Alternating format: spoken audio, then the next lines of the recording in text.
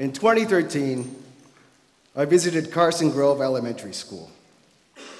I went to talk to a Remembrance Day assembly. What I did not know is on that day, my life would be changed forever. Upon leaving Carson Grove, I realized one thing, that the military community and the refugee community in Canada were quite similar. I've served in the Canadian Armed Forces for 24 years. I have friends, I have family, I have coworkers and contemporaries that will tell me that this has been a military career.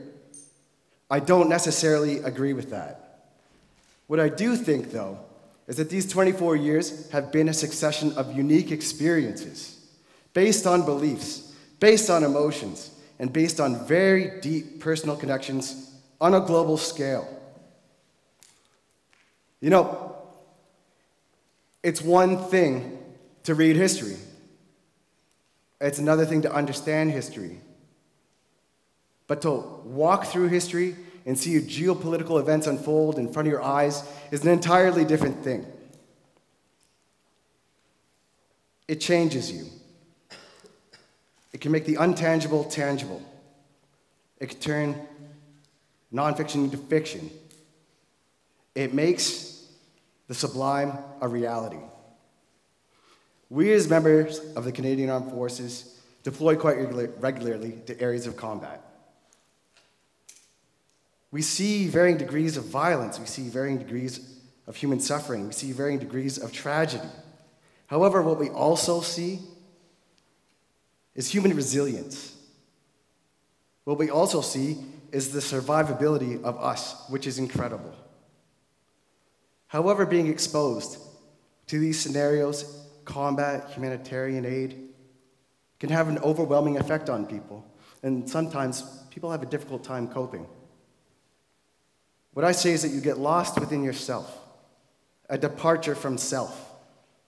But we're not the only ones in this space. First responders are in this space with us. When we look at all parties privy to conflict, they're in that space with us as well. And specifically, young refugees are in this space with us too. What I see in that is harmonized communities.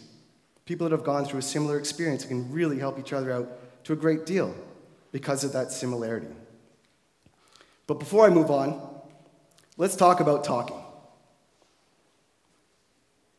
Humans have understood terminology despite what language you speak or what you understand. We tend to shorten things, explains acronyms. This happens in combat zones, and warfare as well. We can look at 30 years of conflict in Northern Ireland. It was called the Troubles, something so complex. We can look at the Algerian Civil War. It was called the Event. And since 2011, in the Middle East, it's been called the Mishkil Kabir, the big problem. Let me share with you another one that explains complexity. This is one I've worked in. Let me tell you, there are plenty of things in this world that terrify me. What terrifies me most is poverty. What terrifies me most is children that have lost their curiosity. What terrifies me most is the nightmare that conspires against the dream to destroy futures. Those, to me, are terrifying. We'll move on to another one. It's been in the media quite a bit lately, I would say. This is a word that's losing its purpose.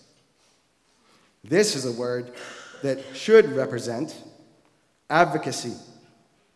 This is a word that should represent safety and security and stability. But in going into schools and talking to kids themselves and educators and researchers, what I've found is that this word is now becoming a derogatory term, which is unfortunate. And what's needed is the ability to repurpose this word and give it back its original meaning. By doing that, we will help the very people that are seeking refuge. When I engage schools, when I talk to youthful audiences, I like to use visual metaphors. This is one right here. Everyone can see this picture, but no two people will see the same thing. Happens every time. I picked this because it describes us, and it describes what I see in the assistance I'm providing to schools as well as veteran communities. In this, you have the bright sky. You have the future. It's positive, it's good. But also in this, you have darkness, as you see below the fence. In that darkness, you have unawareness, you have secrecy. What you have is vulnerability. And the challenge that I face consistently is trying to assist people come out of the darkness and into the bright. I feel it's very important. And sometimes it doesn't always work, and I just try harder. When we look at the trends of immigration coming into Canada over 140 years, we can see two things. We see that it's increasing. I think that's a good thing, and I welcome that. The second thing is, if you look at the boxes, I've overlaid significant Canadian missions that have occurred in that same time. When you look near the end, you'll see a massive big box. What I see in that box is from the peacekeeping, from Afghanistan, from Bosnia, is something else. What I see is that members of the Canadian Armed Forces are very likely to see the full evolution now of a refugee. And what that means is that there's potential we could see pre-conflict, during conflict, and post-conflict. The important thing to note, post-conflict happens here in Canada now. And these are the communities we want to engage. When I saw this and I did the research on this and I was going into schools, I decided I had to do something. So what I decided I'd do is I'd start writing. So I wrote a speech called The Promise.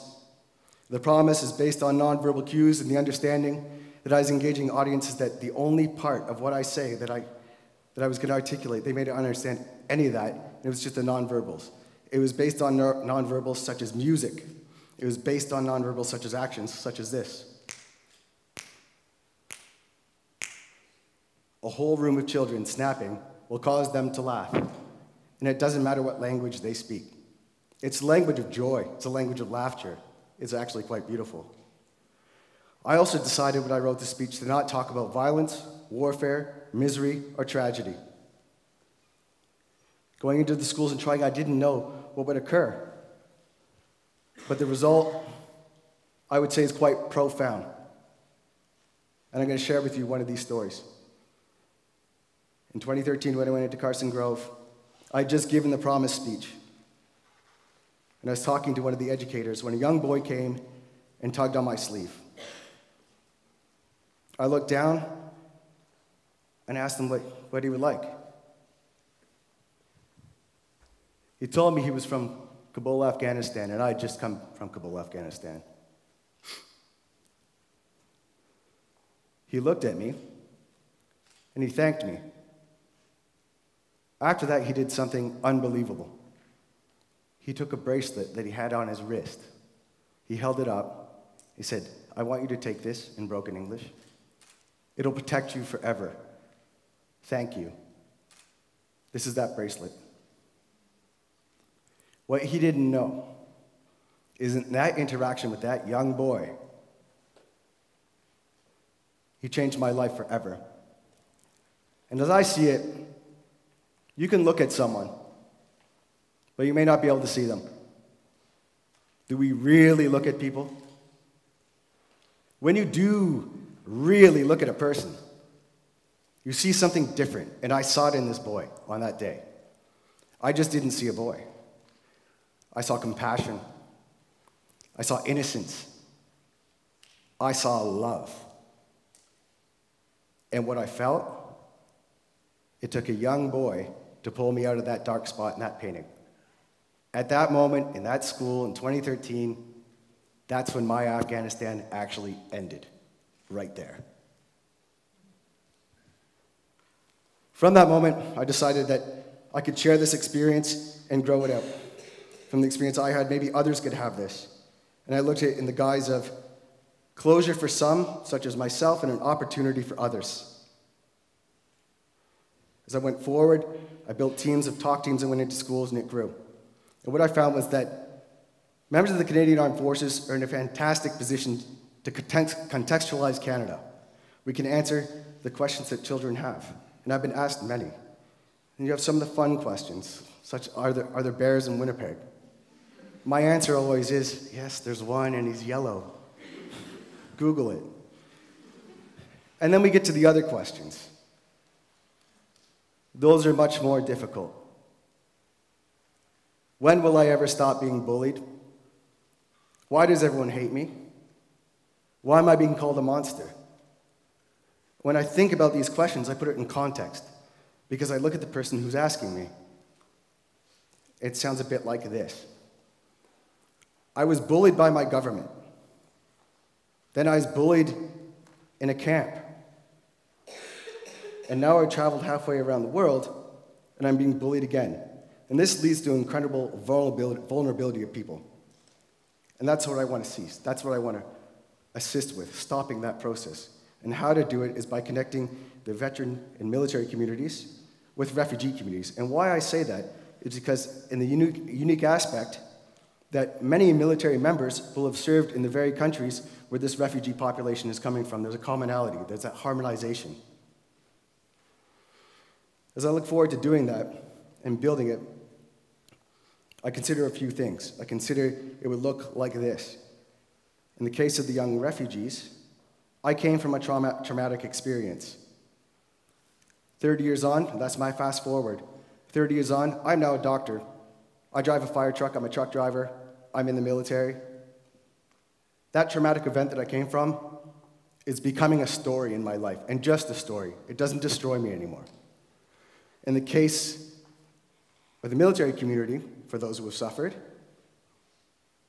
it answers the question of when I left that country, what happened to those people? And that's how I saw it. And moving forward, how I view it is that with both communities, we don't make you better. We make you stronger. By making people stronger, they can make themselves better. I think that's very important. And by doing that, we have the ability to heal together, to adapt together, and to build a nation together. I have a few minutes left here, and I'm going to say this because I think it's important. Words are spiritual, and ideas are spiritual. Standing on the stage and relaying an idea is a spiritual act, deeply. And for that reason, I dedicate every word that I said on this stage here today to the staff and the students of Carson Grove Elementary School who are working hard. Thank you, ladies and gentlemen.